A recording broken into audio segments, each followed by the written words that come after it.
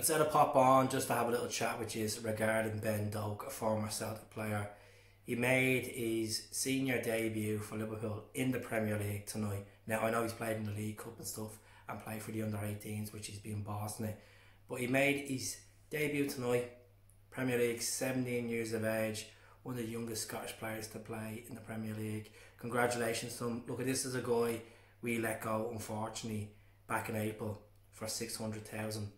A compensation package of 600 grand and whatever the fee is behind that, which to be honest, it was never triggered, it was never said, but 600 grand was the talking price at the time. Jurgen Klopp bring him on tonight in the 86th minute, and he absolutely skinned Lucas Digne. They used to play for Everton, that plays for Aston Villa. Liverpool won 3-1 tonight. This is not a Liverpool channel, but I just wanted to bring this up because we're letting these young prospects go. Dembele was one, Ben Doak's one. Who's going to be next to leave Celtic that has, tipped to hit the top, and the club don't give them the opportunity. Now, the problem is with Ben Doak was he was overwhelmed. Liverpool came knocking at the door. He didn't think he was going to get into the first team with the pecking order of players ahead of him. And gave me a couple of chances. He came on in the Glasgow derby, and so he came on against Dundee, that Abada winner.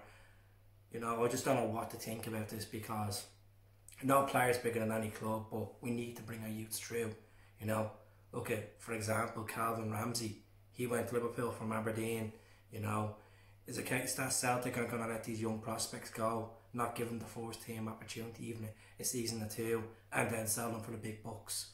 I really don't know, but I'm delighted for him. It's good for Scottish football, Scottish national football, to see a young prospect playing Premier League football. Came on for Darwin Núñez tonight, but to just even get that taste of Premier League football is remarkable. Playing in the best league in the world, as they say, and to leave one of the best clubs in the world, Celtic, to go to a phenomenal club like Liverpool, 6-time European winners, says a lot. Says a lot, working with a head coach like Jurgen Klopp, and obviously Ange as well. Ange was his first proper coach, first proper manager. He dealt with in the dressing rooms, dealt with Lennox Town, but he's doing well. I wish him the very best, and I just hope that we start seeing youth coming through, starting to flourish. I know we have the B team there, Steve McManus and Darren O'Dear there to monitor these players and report back to Ange. But I want to see more come through, and I know it's hard to give these players a breakthrough because we're chasing titles, we're chasing Scottish Cups, chasing League Cups, we're Champions League or Europa League in there as well.